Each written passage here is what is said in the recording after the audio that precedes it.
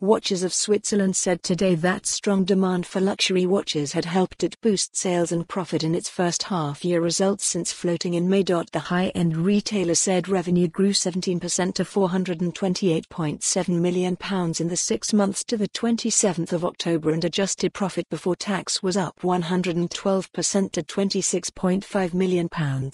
Like-for-like sales grew 10.3%, which the company said was driven by higher luxury watch sales. Read more. Rolex giant Watches of Switzerland begins London IPO debut with £650 million valuation. However, the company said it had made a £9 million loss before tax in the period, which it attributed to £34.2 million costs from its initial public offering and subsequent refinancing.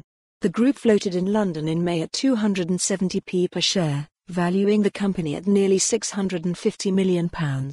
The retailer floated 34% of the company and said it would use the £220 million raised to slash its debt pile. Today it said net debt had fallen to £92.1 million compared with £234.9 million in the prior year. Read more. Watches of Switzerland targets £660 million London listing. The company said the markets for luxury watches remain robust in both the UK and US.